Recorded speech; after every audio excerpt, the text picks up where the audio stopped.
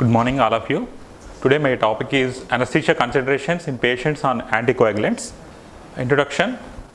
Patients who present for surgery while taking anticoagulants facing significant anesthetic challenges related to underlying conditions that requires a careful assessment of the risks of thromboembolism and excessive bleeding.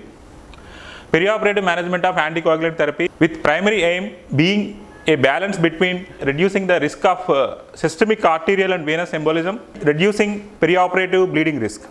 Common reasons for anticoagulation: congestive heart failure, left ventricular systolic dysfunction, hypertension, BP greater than 140/90 or treated hypertension on medication, age 75 years, diabetes mellitus, stroke or transient ischemic attack in history, vascular disease, peripheral vascular disease, myocardial infarction, aortic plaque. Patients must needed prolonged anticoagulant therapy. Patients with prosthetic heart valves, patients with intravascular stents, atrial fibrillation with rheumatic valvular disease, history of venous thromboembolism. Drugs used for anticoagulation: unfractionated heparin. Heparin binds to antithrombin, inactivating factor 2A and 10A, blocking the conversion of fibrinogen to fibrin. Factor 10A is rate limiting step for acceleration of the coagulation cascade to thrombin activation. Low molecular weight heparins: enoxaparin, dalteparin. Low molecular weight heparins potentiate the action of antithrombin 3 indirectly, inversibly inactivating factor 10A. Warfarin. Warfarin competitively inhibits the vitamin K epoxide reductase complex 1, reducing the synthesis of coagulation factors 2, 7, 9 and 10, as well as the coagulation regulatory factors protein C and S. Duration of action: onset is 8 to 12 hours with a peak at 36 to 72 hours. Direct acting oral anticoagulants: rivaroxaban, apixaban, edoxaban, betrixaban bind directly to factor 10A and factor 2 without complexing to antithrombin. The direct inhibitor of factor 2A, dabigatran, inhibits the formation of fibrin from fibrinogen. Fondaparinux is an indirect factor 10A inhibitor binding reversibly to antithrombin. Antiplatelet agents: aspirin. This irreversible cyclooxygenase 1 and 2 inhibitor prevents the formation of prostaglandin A2, a potent vasodilator and inducer of platelet aggregation. Duration of action is irreversible effect on platelets. The effect will last for the life of the platelet, 7 to 10 days. NSAIDs. NSAIDs inhibits cyclooxygenase by decreasing tissue prostaglandin synthesis. Duration of action is reversible, may ranging from 1 hour to 3 days. Antiplatelet agents: thienopyridines and non-thienopyridines. Clopidogrel, ticlopidine, prasugrel inhibit the P2Y12 receptor on platelets, which promotes the stabilization of platelet clots through fibrinogen bonds. The non-thienopyridines, ticagrelor and congrelor, cause reversible non-competitive P2Y12 receptor aggregation inhibition. Duration of action is irreversible effect on platelet function for the life of the platelet. Glycoprotein 2B3A inhibitors: abscimab, eptifibatide and tirofiban are the only available in intravenous form and used to reduce ischemic cardiac events in combination with heparin and in combination with tissue plasminogen activator in acute ischemic strokes. Time to normal platelet aggregation for abscimab is 24 to 48 hours. Eptifibatide and tirofiban normal platelet function should occur in 4 to 8 hours. Perioperative management of patients on anticoagulants: unfractionated heparin. Heparin should be discontinued 6 hours prior to the surgery and APTT should be checked.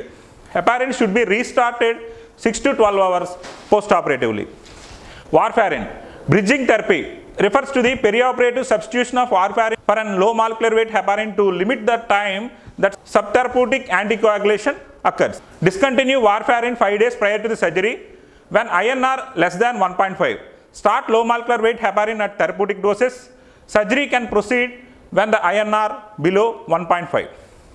Low molecular weight heparin. Discontinue low molecular weight heparin 24 hours prior to the surgery. Postoperatively restart low molecular weight heparin 24 hours after surgery. If there is a high risk of bleeding, restart low molecular weight heparin 48 to 72 hours after surgery. Stop low molecular weight heparin when the INR goes beyond 2. For epidural catheter insertion and removal, before catheter incision, withhold low molecular weight heparin dose 24 hours prior to the surgery. While epidural catheter is in place, administer low molecular weight heparin dose 12 hours after insertion. Prior to the catheter removal, withhold low molecular weight heparin dose for 24 hours. After catheter removal, recommence after 4 hours.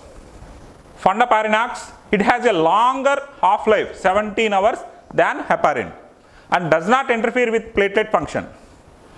If patient receives fondaparinux at a prophylactic dose 2.5 mg per day, it should be stopped 36 to 42 hours before any neuraxial procedure and might be resumed 6 to 12 hours post procedure. Direct acting oral anticoagulants. Bridging therapy is generally not required for patient taking direct acting oral anticoagulants. Rivaroxaban, Epixaban, Edoxaban, Betrixaban and dabigatran should be stopped 24 hours prior to the neuraxial procedure and restarted after 24 hours in patients with low bleeding risks and after 48 to 72 hours in those with a high bleeding risk. If risk of embolism is high, consider using low molecular weight heparin prophylactically postoperatively. Antiplatelet agents. Patients on antiplatelet drugs do not require perioperative bridging and all antiplatelet drugs are contraindicated while epidural catheter in place. Aspirin should be stopped 5 days prior to the neuraxial procedure, resumed after 2 hours after neuraxial procedure. Clopidogrel should be stopped 7 days before neuraxial procedure, resumed after 2 hours neuraxial procedure. Prasugrel should be stopped 10 days before neuraxial procedure, resumed 6 hours after neuraxial procedure. Ticlopidine must be stopped 4 days before neuraxial procedure and resumed 8 hours after neuraxial procedure. Ticagrelor must be stopped 5 days before neuraxial procedure and resumed 6 hours after neuraxial procedure. Congrelor must be stopped 3 hours before neuraxial procedure and resumed 8 hours after neuraxial procedure. Abcicimab should be stopped 48 hours before neuraxial procedure, resumed 2 hours after neuraxial procedure. Epipeptide and tirofiban should be stopped 8 hours before neuraxial procedure and resumed 2 hours after neuraxial procedure. NCADs have no time restrictions for doing neuraxial procedure and epidural catheter placement. Thrombolytic agents. Alteplase tissue plasminogen activator should be stopped 10 days before neuraxial procedure, resumed 10 days after neuraxial procedure. Alteplase was contraindicated while epidural catheter in place. Ayurvedic medicine and homeopathic medicine and dietary supplements associated with increased risk of bleeding. Ayurvedic medicine and homeopathic medicine are alternative practices of healing based on the pharmacologically active components of plants and their extract products. Because the popular medicinal options contain natural characteristics, most consumers perceive them to be safe. However, there is a strong evidence of bleeding risk associated with these remedies in the perioperative population. The risk of perioperative morbidity and mortality is increased because of the intrinsic properties of these supplements and the drug interactions that can occur. The intake of certain supplements can have devastating effects on patient outcomes. Ayurvedic medicine and herbal extracts. Garlic. The first one is garlic. Condition treated are hypertension, hypercholesteremia, fungal infections, cancer, MI prevention, etc. It mainly affects platelet aggregation inhibition. Perioperative recommendations. Discontinue 7 days preoperatively, resume 7 days postoperatively. Ginger. Conditions treated are nausea, vomiting, GI bloating, dyspepsia, osteoarthritis, rheumatoid arthritis, migraine, weight loss, etc. It affects platelet aggregation inhibition. Perioperative recommendations: discontinue 2 to 3 weeks preoperatively, resume 2 weeks postoperatively. Ginseng. Nausea, dyspepsia, cancer prevention, coronary artery disease, diabetes mellitus, colic, infections, aging, stress, etc. It mainly affects on platelet aggregation and anticoagulation. A case report of post-menopausal bleeding was noted. Perioperative recommendations: discontinue 7 days preoperatively, resume 2 weeks postoperatively. Ginkgo biloba, maiden hair tree, circulatory stimulant. It used as circulatory stimulant, dementia, Alzheimer's disease, multi-infarct, memory enhancement, peripheral vascular disease, erectile dysfunction, etc. A case report of post-laparoscopic cholecystectomy bleeding was noted. Perioperative recommendations: discontinue 36 hours or more preoperatively, resume 7 days postoperatively.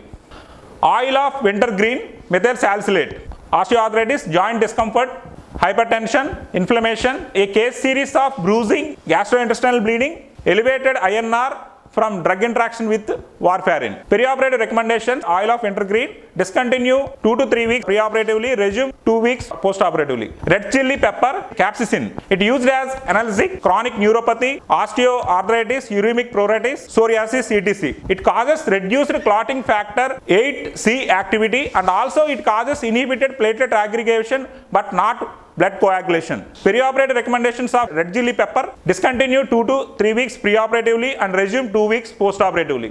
Herbal formulas: Carjan Caryu, Chinese medicine. It is used for hypertension, arteriosclerosis, memory impairment, headache, etc. It inhibits platelet aggregation in animal study. Perioperative recommendations for Carjan Caryu: discontinue 2 to 3 weeks preoperatively, resume 2 weeks postoperatively. Bakfung pill, Chinese medicine, used for GI disturbances, cardiovascular disturbances, gynecological dysfunction. It inhibits platelet aggregation and anticoagulant. Perioperative recommendations for Bakfung pill: discontinue 2 to 3 weeks preoperatively, resume 2 weeks postoperatively.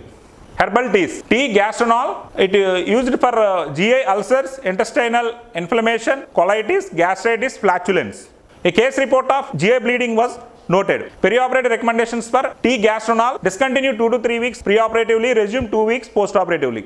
Homeopathic medicine: Arnica montana, leopard's bane or wolf's bane. It is used for osteoarthritis, sprains, joint pain, inflammation. It constitutes inhibited platelet function. Perioperative recommendations for Arnica montana: discontinue 2 to 3 weeks preoperatively, resume 2 weeks postoperatively.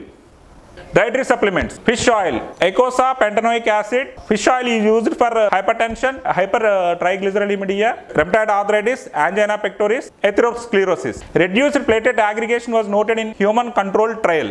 Perioperative recommendations for fish oil: discontinue 2 to 3 weeks preoperatively, resume 2 weeks postoperatively. Glucosamine: it mainly used in osteoarthritis. Increased INR with concomitant warfarin was seen in a case report and literature review. Perioperative recommendations for glucosamine: discontinue 2 to 3 weeks preoperatively, resume 2 weeks postoperatively.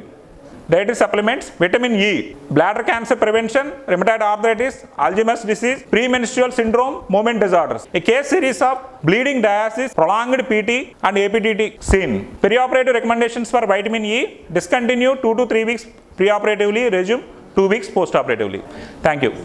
I am sincerely thank for your support. Sincerely advise you all, please proper history from the patient, whether patient is on Ayurvedic medicine or dietary supplements or any herbal formulas or any homeopathic medicine, we should check during preoperative evaluation. Thank you.